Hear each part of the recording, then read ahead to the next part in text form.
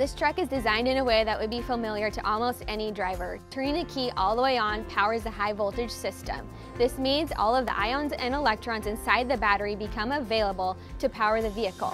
So when you're ready to drive, you put your foot down on the accelerator, which sends a software signal to the inverter. The inverter is a switch that opens and closes at varying speeds depending on the signal that is being sent. This switch turns the electrons from the battery into waves, which energize the e-motor. As the e-motor turns, immediate power is sent to the wheels. With all of that going on, electric vehicles require complex battery management systems. Batteries are kind of like people. If you're comfortable, then the battery will be comfortable. If you're too hot, the battery will be too hot. When it comes time to stop the truck, you simply let your foot off the accelerator and regenerative braking kicks in, slowing the vehicle down. Energy is recuperated back through the e-motors and inverter to the battery as the truck stops. Our innovative e-mobility solutions are just one more reason why choosing Freightliner makes all the difference.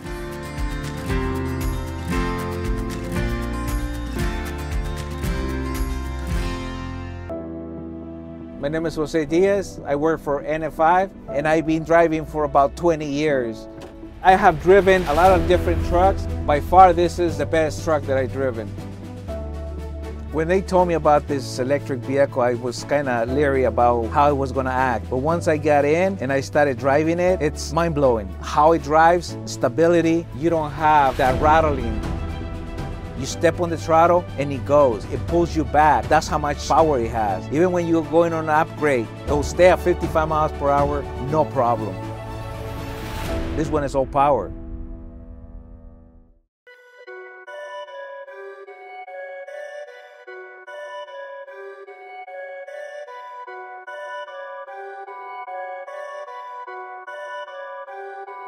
Perfect.